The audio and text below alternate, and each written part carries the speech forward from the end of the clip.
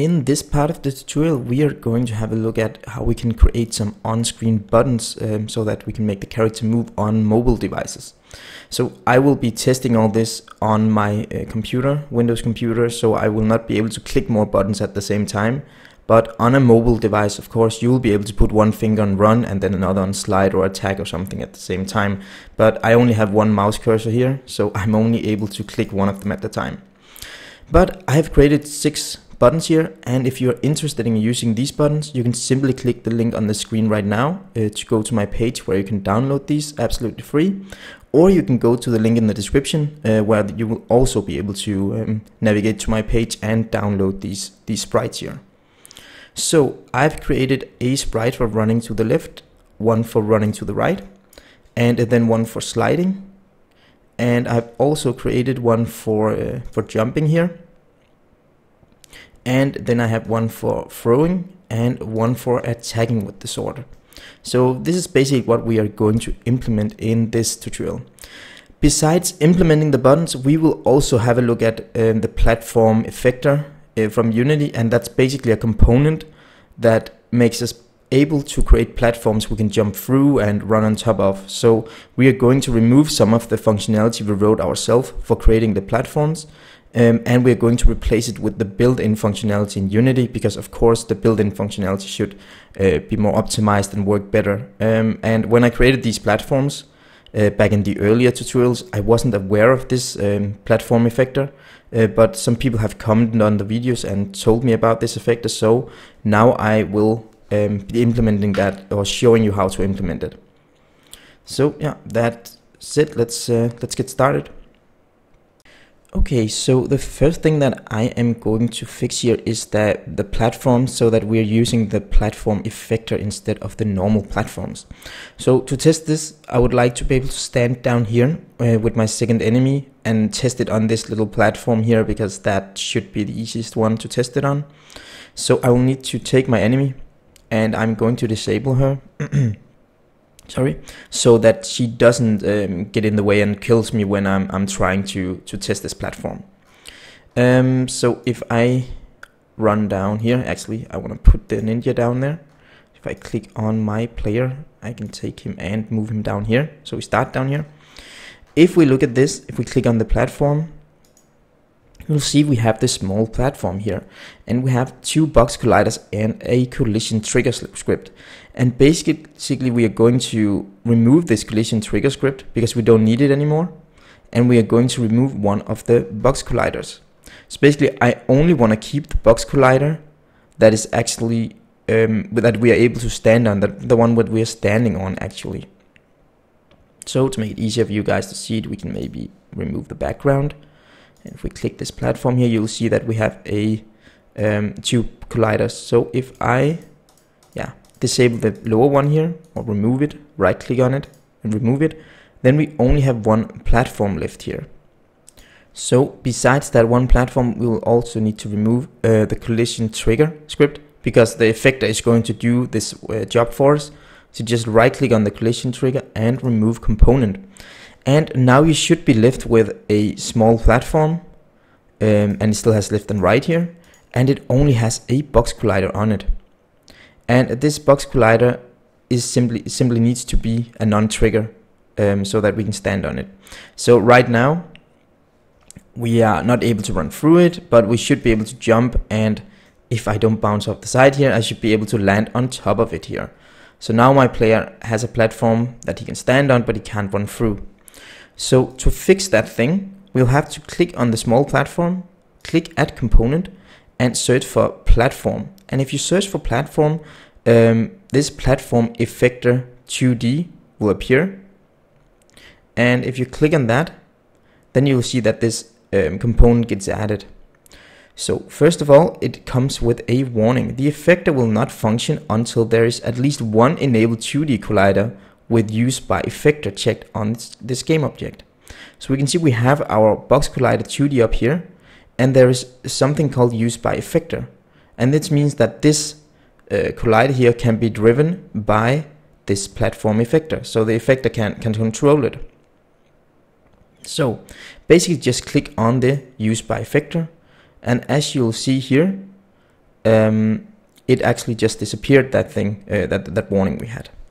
Okay, right now we are still not able to run through the side of the platform, but if I took the platform here and I move it up like so, you'll see that I should be able to jump up through it, as you can see here. So it's not blocking my way from the bottom, but it's still blocking my way when I jump in from the side here, you can see. So we need to do something so that we don't hit the side of this this platform. So to do that, we can adjust the surface arch here. So if we look here, you'll see, maybe it's hard to see on the video, but there's like a half circle here, and it basically shows how the collider, what the collider is blocking. So I can take this surface arch here, and I should be able to reduce it so that it doesn't hit on the side here. So you can see you have the surface arch, and you can take and reduce this, make it less than 180, and it's very hard to see, but this arch actually becomes small, and now you can see that these angles here are a little steeper than before. You can see we can remove it almost, so now we can only stand just on the top, but we would like to have it like so that it's the top of the platform here that we can stand on, and the sides are still, we can still pass through the sides here. So let's try. Let's see here. Now I can run through the sides of the platform, and I can jump and land on top of the platform. I'm not sure if I need to put it a little closer to the ground. If it's just, it's fine. So now you can see we have a platform that works exactly as before, but we don't have our own script that controls this, so we don't get any problems by falling through them or something. You can always adjust this surface arch, basically. So basically, if you can't run through the side, then you might want to put a lower value, or if you fall off the sides, then you need to put a higher value. So you can play around with this and make it as exactly as you want it. So that was the part about the new platforms. So basically, we will need to replace our other platforms with the exact same effector. So basically, you can take your other small platforms and delete them. So take the top one, delete it, other one, not that one, this one, delete it. Okay, and now when I zoom out at actually it's easier to see this arch here. So you can see now that this angle here is different when it's 111 than when it's like 180 almost, as you can see here. But I'm going to keep it at 111.9. What we can do is that we can select our smaller platform, right click on it, duplicate, and then move it up so that we have it somewhere here. And we can right click on it and duplicate one more time, so we get the third platform right here. And if we play our game, we should be able to run on these platforms and jump on top of them. Now I jumped too far, but they should still work exactly as they did before, as you can see here. But we will also have to do the exact same thing with our medium platform. So take your medium platform and remove the bottom collider here. Let's see. Yeah, that was the right one. And then remove the collision trigger, and then add component platform effector, and make sure that your collider is used by the effector, and keep the use one-way collider on, because use one-way collider decides that you can jump, or determines if you can jump through the collider, of course. And then I can put this one 111.9 as the other one. Just might as well be 112. Yeah. So now I have added this one and use collider masks on. As you can see, you can add a collider mask so that you can decide what can actually run on this platform here.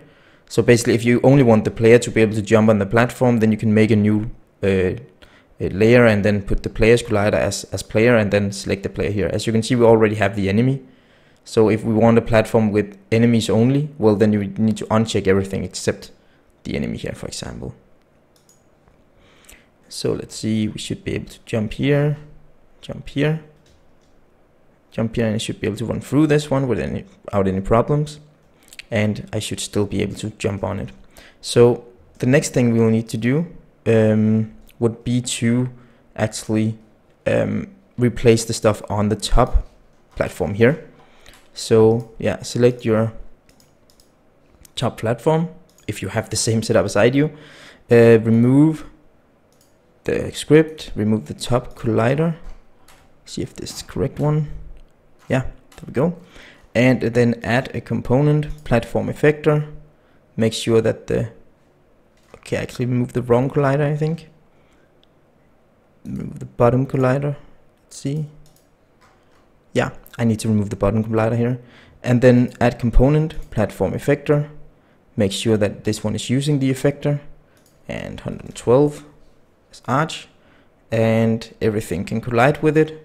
So if I play the game now, then the enemy should still land on it, and she should still be able to run on top of it and everything. And I can jump up here and get hit, and I should still be able to jump on top of this. Now I got hit, so I fell down, but I should still be able to land on it.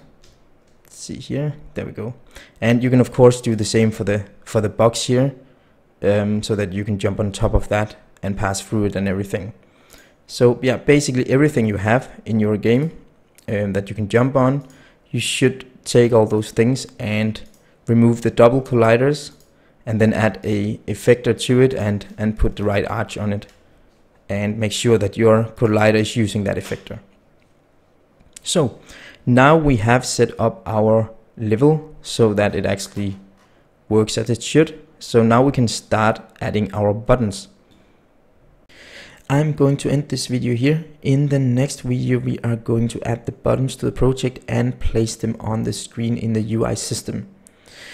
If you haven't done it already, then please do not forget to subscribe to my channel, like my Facebook page, and follow me on Twitter for updates and new videos.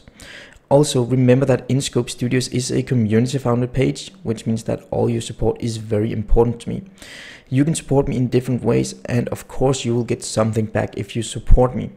You can support me by getting this project or any of my other projects by clicking the button in the bottom of the screen right here, or you can support me on Patreon. If you support me on Patreon, you will get early video access, you can get private tutoring, and you will also get access to every single project that I have created. Thank you very much for watching,